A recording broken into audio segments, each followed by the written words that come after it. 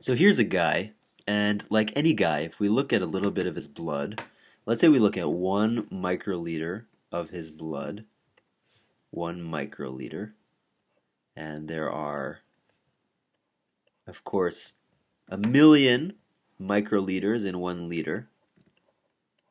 So if we look at just 1 microliter, what will we find? We'll find about 5 million red blood cells, 5 million for every microliter. And actually, by percent volume, the blood cells make up about, maybe 40% of his blood. So there's a lot of them. There's 5 million in 1 microliter. Red blood cells, we're just going to write RBCs. And in that same microliter of blood, there will also be platelets. Now, do you think there will be more or less platelets than red blood cells? So platelets are a lot smaller, so you might think that there could be more, but actually there is less. Usually it can range quite a bit, but a number you might see is 200,000 platelets in 1 microliter. And that's platelets. Those are the little guys that help make clots when you have problems with your blood vessels. So let's say this guy is 20 years old. Do you think that his red blood cells and his platelets are the same ones that he had 5 years ago?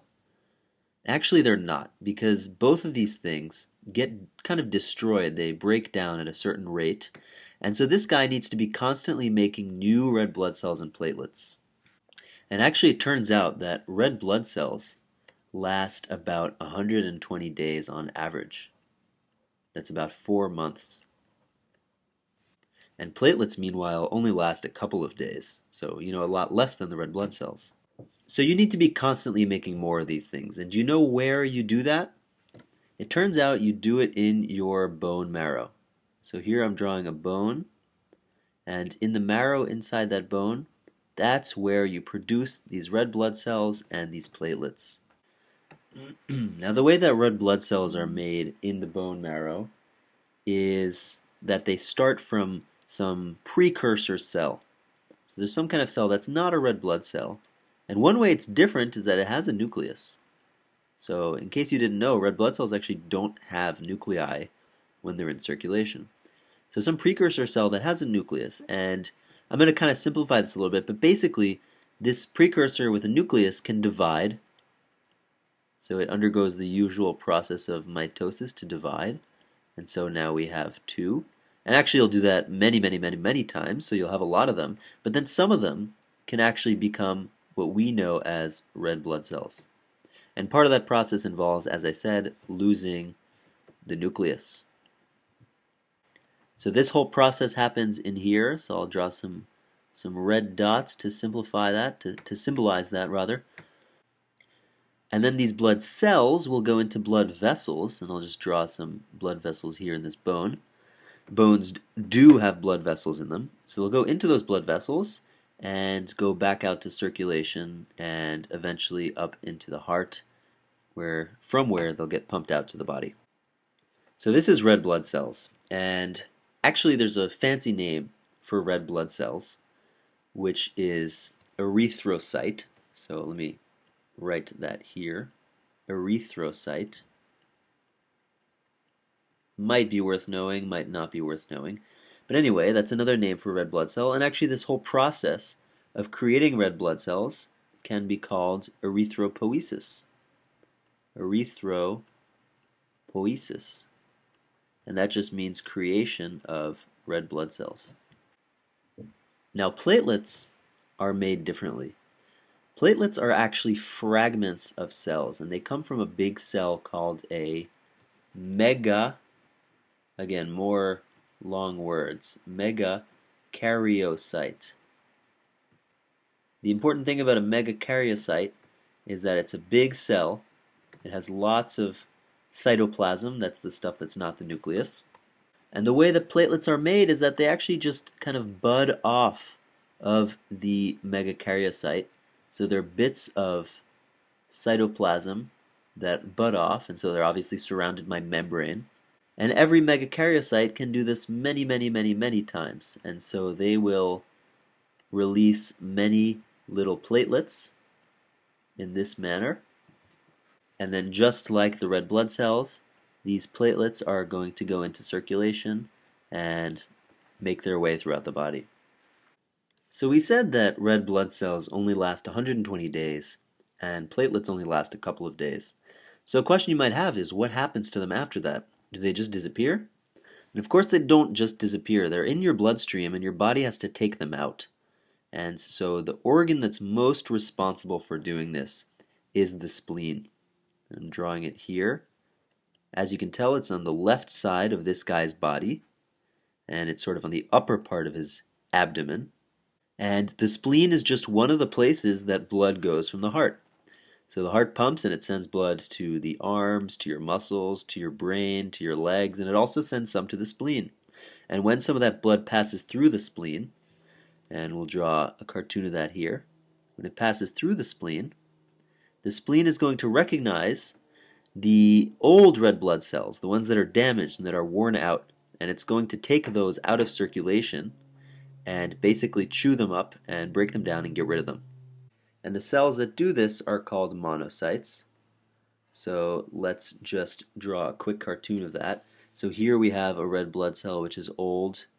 So I'm going to draw it a little bit deformed. It's a little bit old and decrepit. And it's lived a good, long, happy life, and it's time for it to go.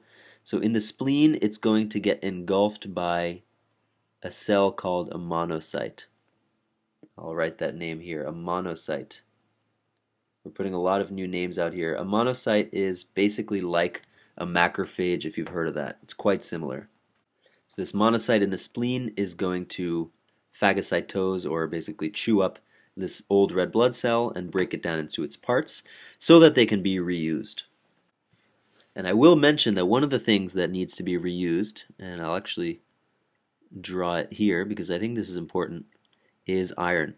So red blood cells have iron in them because that's part of hemoglobin, and your body doesn't want to lose that iron, so the monocyte is going to recycle that iron for further use, along with many of the amino acids that make up the proteins in the red blood cell. So let me just write recycle, because it's important to recycle and not to waste. Now I will mention that most of this happens in the spleen.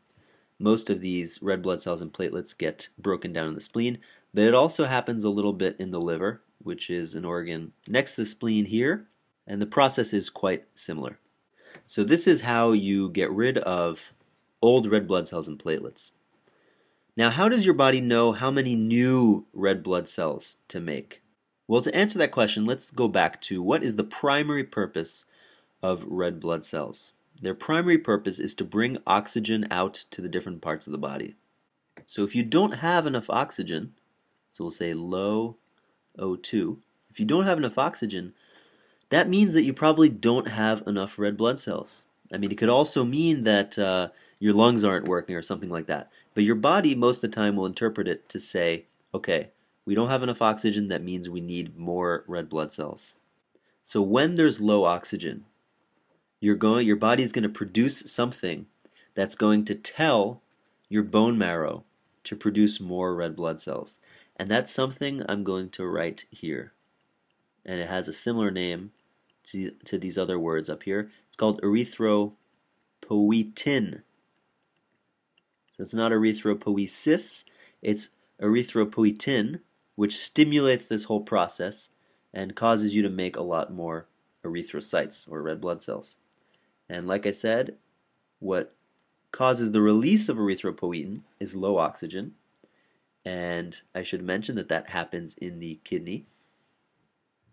So let me just write kidney here.